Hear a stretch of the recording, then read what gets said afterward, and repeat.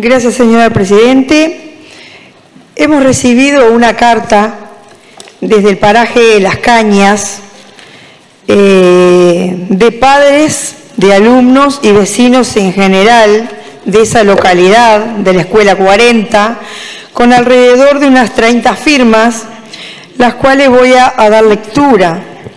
Señor Intendente Departamental, señor Carmelo Vidalín, presente. A través de este medio, los vecinos y padres de la escuela número 40 del paraje San José de las Cañas, solicitamos a usted la señalización correspondiente y la colocación de lomos de burro frente a la escuela y zona poblada, ya que la circulación sobre la ruta 42 es permanente y los vehículos lo hacen a gran velocidad. En la zona, tanto los vecinos como los niños circulan a pie en dicha ruta. Se exponen a un gran peligro todos los días debido a esto.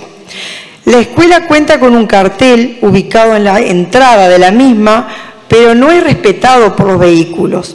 Sin otro particular y esperando la resolución de este problema, saludan atentamente vecinos y padres de la zona.